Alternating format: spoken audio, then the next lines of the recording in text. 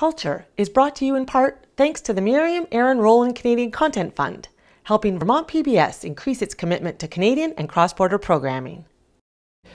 I think that there's a real appetite for what we're doing here. It is a little bit different than pure comedy. It is a little bit different than a one-person show. You walk up on stage and there are 130 people watching you who just want to see you rock. Even if a story doesn't work, you feel the audience is on your side, and that's such a rare thing. This isn't supposed to be happening to me, and I haven't got a doctor, so I can't go get any advice. It is something very intimate. It is something really enjoyable where you, the audience member, gets to connect with someone who's opening up about some important life event that they want to share. Because I'm thinking, you're getting old. Old. Old. And then the little kid in me jumps up and says, what's next? What's next? I want to know what's next. Yes, let's go. You get such a wonderful collage of people. You get stand-ups, of course. She is a stand-up comedian. Storytellers who are writers. She is also now a published author. But also, anyone and everyone can take part in this show. Our parents had been divorced for a long time. She'd been living alone on the swamp where we grew up.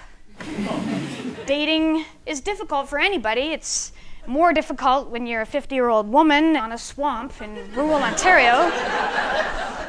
So she did start this Lava Life account. I started Confabulation 6 years ago. I had become a big fan of true storytelling events, specifically the Moth.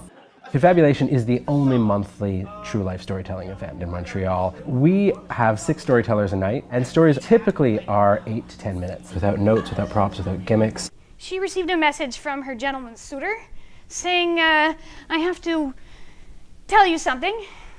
I mean, legally I have to tell you something. I murdered somebody. What? Who? Oh, my wife. You still up for that coffee, or?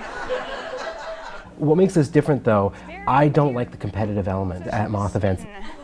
And so finally, it was time to meet the man.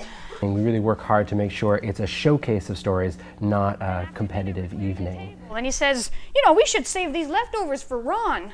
Yeah, later on. Why do I come? Because we're naturally prone to want to engage and listen to other people's stories. I just like the fact that it's just stripped down, back to basics, entertainment, which is just the good old art of storytelling. Well, I think it's the main destination spot if you want to see any kind of storytelling, and you see all types of people. I don't know if you guys know a lot about triathlon. It's basically a sport that was invented as an excuse for people with exercise addiction. This is what it is.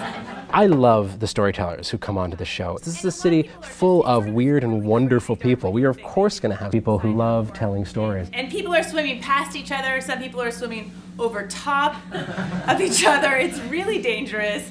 I got a toe in my mouth. Like a complete stranger's toe in my mouth. We workshop with all of our storytellers in advance, work them through the narrative steps, what makes a good story, and trying to help the person not to change their voice, but to really bring their voice out of the piece.